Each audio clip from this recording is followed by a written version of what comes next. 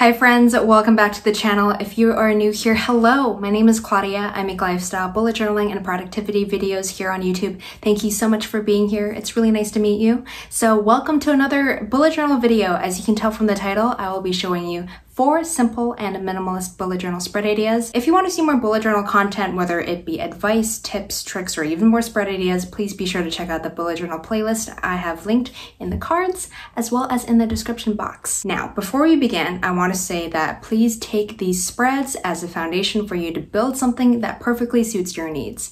What's awesome and unique about this bullet journal method is that we can take this journaling system and mold it to how we see fit. So I encourage you to take these spread ideas and make them your own so you can make the most out of the bullet journal system.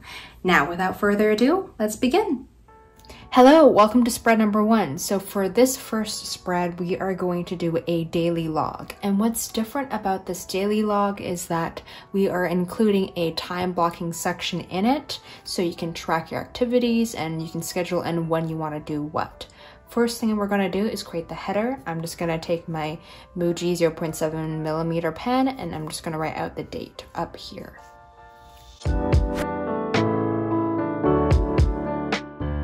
The next thing we're going to do is we are going to create a time blocking bar on the left side of the page.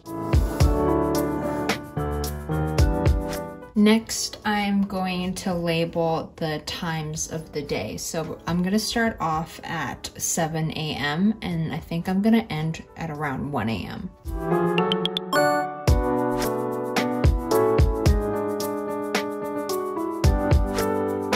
For this time log, we're going to split the page in half. On the left side is going to be the time blocking section. And then on the right side, we're going to have your gratitude, your to-do list, and your daily accomplishments. I'll go into that further in a bit.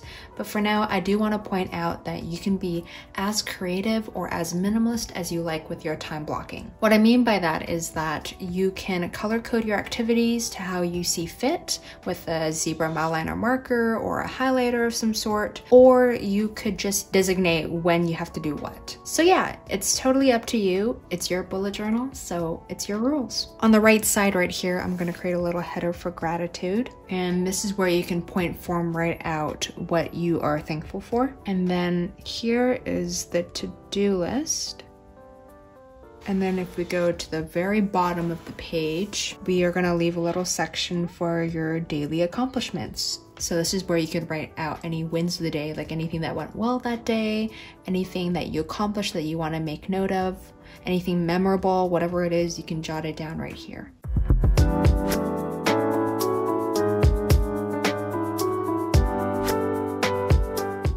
And this is what the daily log looks like.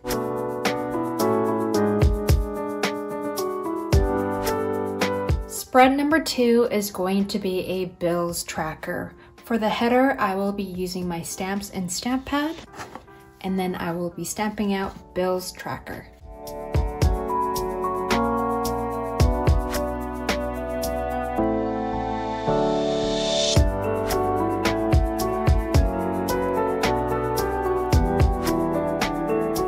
The next thing you're going to do is you're going to write out the months of the year. So this is where you can customize it to however you see fit. So you can make a 3-month bill tracker, you can make a 6-month, or you can make an annual one. I will be writing January to December. I will just write the first letter of each month. Next, I'm going to create a little example of what your bill tracker is going to look like. I find it hard to explain, so let me just quickly do it first.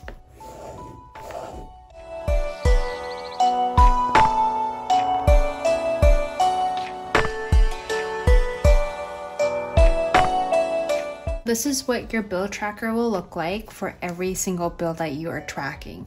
And in these squares, this is where you could color in the box to let yourself know that you've paid that bill for that month, or you could write the date that you paid that bill, or you could write the amount. This is up to you. This is where you can choose what necessary information needs to be in this spread.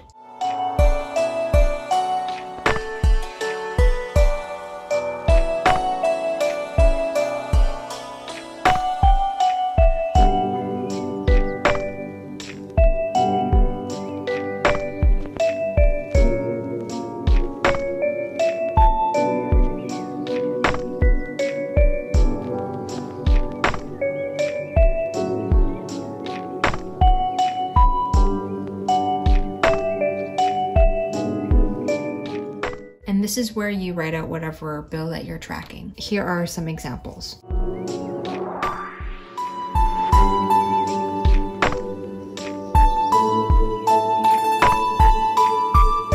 And this is what the bills tracker looks like.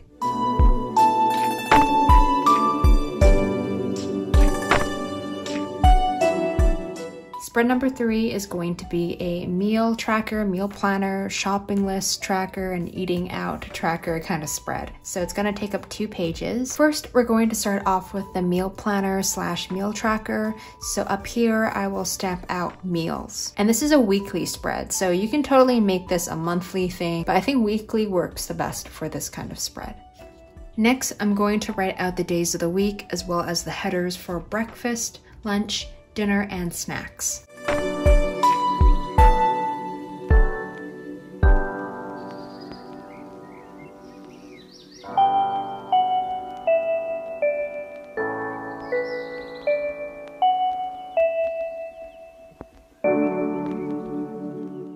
And this is what the meal tracker / meal planner looks like. So for your meal planner, you can totally just jot down and brainstorm what kind of meals you want to have for your breakfast, lunch, dinner, and snacks. And for meal tracker, you can use this to track what meals you had for that week. The next header will be the shopping list.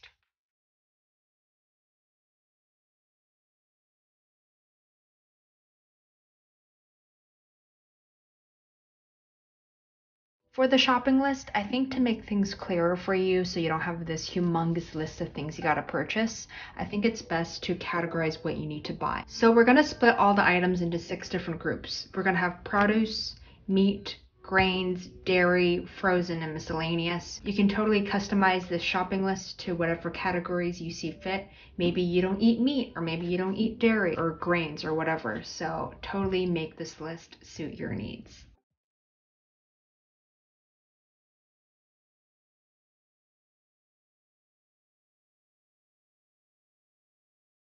Last but not least, the last section will be the eating out section. So this is where you can jot down and track whenever you go out to eat, whether it's takeout or it's you actually dine in at a restaurant or you go to a cafe, whatever it is, you can jot it down right here.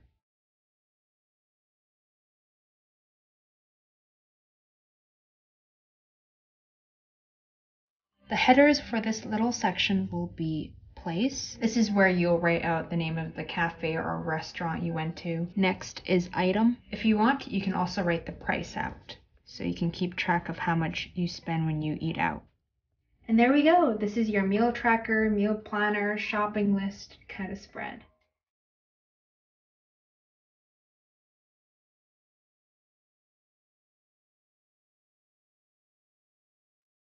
The fourth and final spread is going to be a spread for those who menstruate. So this is going to be a period tracker. As usual, I will take my stamps and stamp pad and I will stamp out the words period tracker for the header.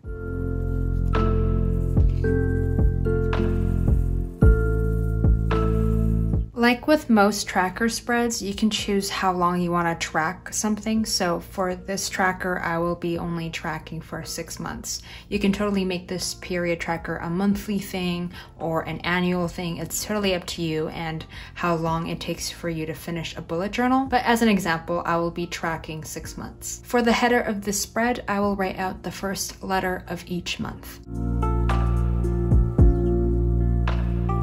After that, I will write out the dates of the month, so from the 1st to the 31st.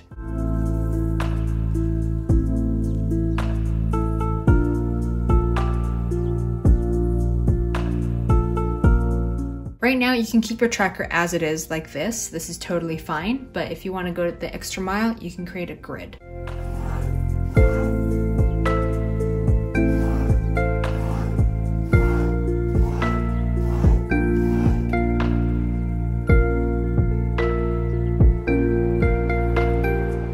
The next thing to create is a key or a legend, so you can designate certain symbols or certain colors to represent whatever happens during your menstrual cycle. So here are some examples of what you could track. This is an example key. You can totally change it up to how you see fit.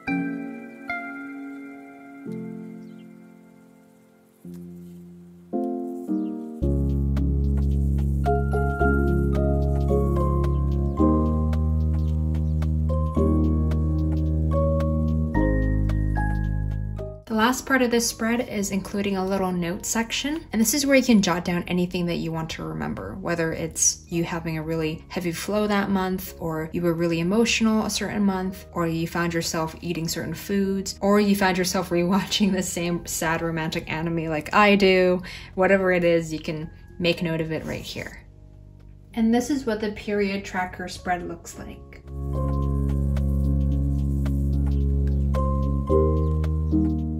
Here is the flip through of the spread so you can see it once more.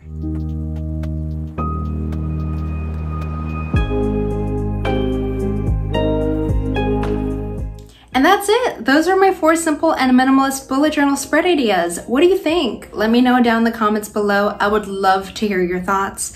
As always, thank you so much for watching. Thank you for liking, subscribing, just giving me all this love and support for this channel. It truly means the world. Thank you so, so much. If you haven't already, please hit that like and subscribe button because it helps the channel quite a bit. And yeah, thanks so much for watching, and I will see you in the next one.